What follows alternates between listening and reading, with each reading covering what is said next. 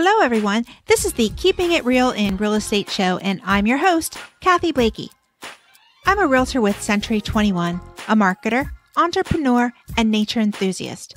In this podcast series, I'm going to take you on a journey as we explore topics in real estate, including the market, mortgages, common inspection issues, sustainable future, and more. Are you a homeowner? Future homeowner? Do you like saving money? Enjoy healthy living? Then this podcast series may be for you.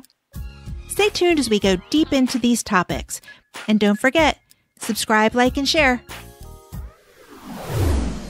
In this episode, we're going to be talking about cash needed to close and where can you get more of it. How can you benefit from using a lender who has insights into local programs or participate in programs that offer assistance? What is the Community Reinvestment Act and how might you benefit? What questions should you be asking your lender to see if you're getting the best program? Stay tuned for these tips and more. So today I'm joined here with Maryann Cronin, and she is a CRA mortgage loan officer with Fulton Mortgage. I've known Maryann for almost 30 years now, and she is extremely knowledgeable, professional, and a true asset to the community. I'd like to take a moment now and have Maryann introduce herself. Hello, everyone. Thank you for joining. My name is Maryann Cronin, and I've been in the mortgage industry for 30 years now. I started out in mortgage servicing, processed mortgage payments, processed satisfactions and payoffs, worked my way through processing, management, and into my current role as a mortgage loan officer.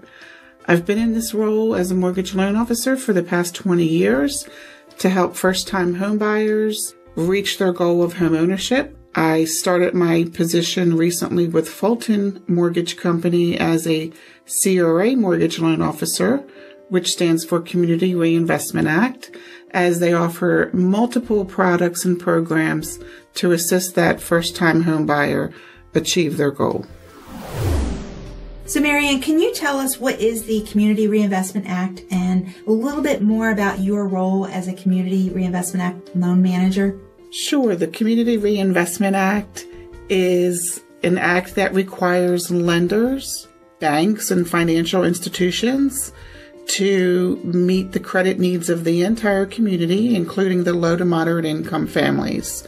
My role as the Community Reinvestment Act loan officer, also known as CRA mortgage loan officer, is to reach out to the local communities with the nonprofits, the counseling agencies, and to reach the low to moderate income families trying to purchase a home, where we can offer certain grants, certain loan products, whether it be lower interest rate or no mortgage insurance, to assist that family to purchase a home. I'm very passionate about assisting first-time home buyers, and this role is a very rewarding role for me. Sometimes buyers come to me already pre-approved for a mortgage, and sometimes the pre-approvals are based on them asking for the seller to pay for a significant amount of their closing costs. And that's okay as long as the seller is willing to, and if the market will, bear that type of request being put into the transaction.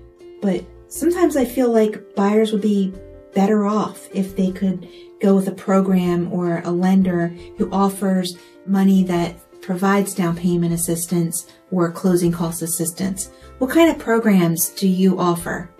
Fulton Mortgage has multiple programs that can assist the buyer. We offer a closing cost assistance grant up to $2,500. We also offer the first front door grant, which is up to $5,000, and the Delaware State Housing Authority program, which has multiple loan program options within itself. And our goal is to get the buyer into the home with the least amount of funds and not ask the seller for as much closing costs for better negotiations in price. So Maryann, it sounds like some of that might even be free money. Can you tell us a little bit about maybe some differences of what is the difference between, say, a grant and a bond program?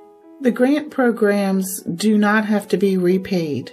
The closing cost assistance program is a true grant, And the first front door, that is a grant, but you have to stay in your home as a primary residence for 5 years. The Delaware State Housing Authority loans are a second lien against the property. They are at 0%. You have an option of 2 to 5% of your loan amount that you can borrow. They are a lien, and they do have to be repaid when it's no longer your primary residence or when you sell the property.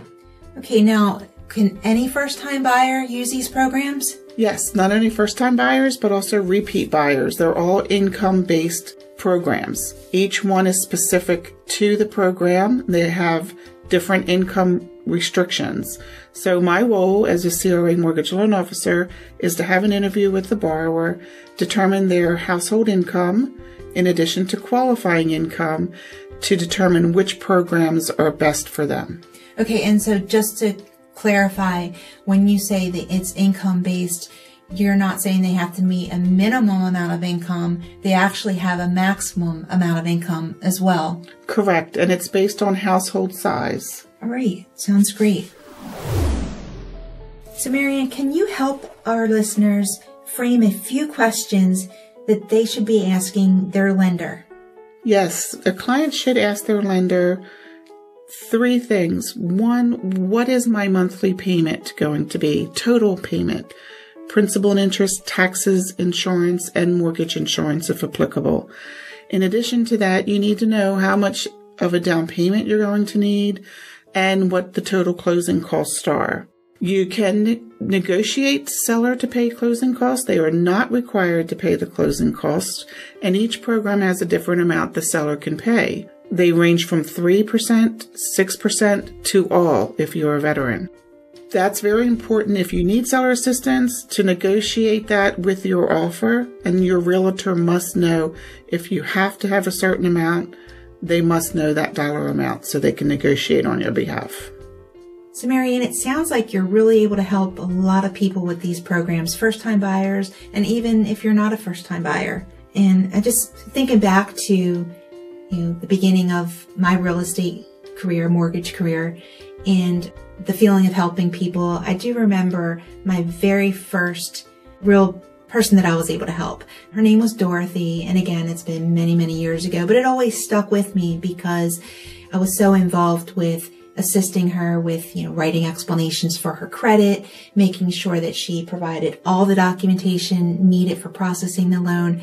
And it was kind of iffy here and there, but when she got the settlement, it was just a really remarkable experience for me to feel like I was a big part of that. And so for our listeners, who's your Dorothy? As a mortgage loan officer for 20 years, I have many Dorothy stories.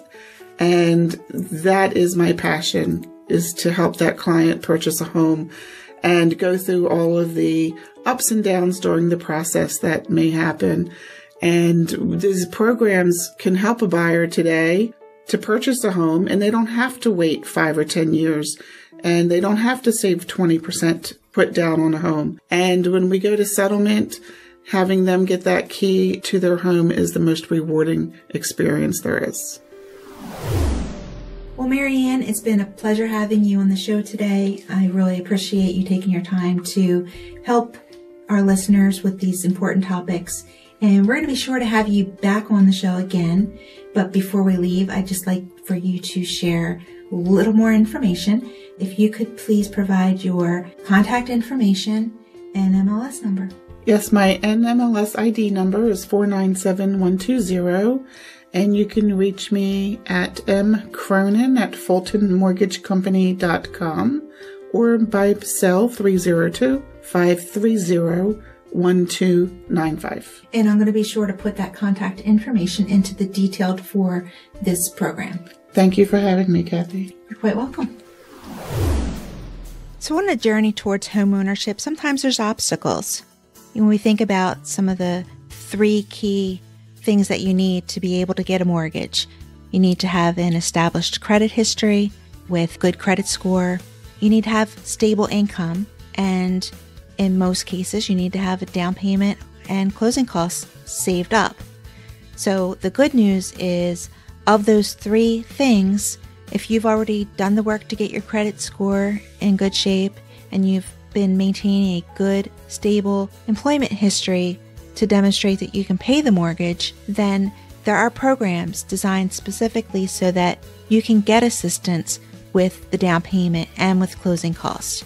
Of course, you have to be within the income requirements that are established by the different programs, but the good news is that there is assistance, and that's what they're designed for. So I wish you all the best in exploring the programs that are available to you to move forward on the path to homeownership. Thanks for tuning in to this episode of Keeping It Real in Real Estate with Kathy Blakey as your host. Visit www.keepingitrealinrealestateinfo.com. And if you haven't already done so, don't forget to subscribe, like, comment, and share. Also, if you or someone you know would like to become a guest speaker on this podcast series, please contact me on my website. You can also find me by searching the key terms Kathy Blakey Realtor. And you should be able to find me on YouTube, Facebook, LinkedIn, or Instagram. I look forward to hearing from you. As a disclaimer, this show is not intended to be used as a replacement for professional advice. For specific issues relating to your real estate transaction, please consult with your qualified realtor, mortgage broker, home inspector, or real estate attorney. Thank you.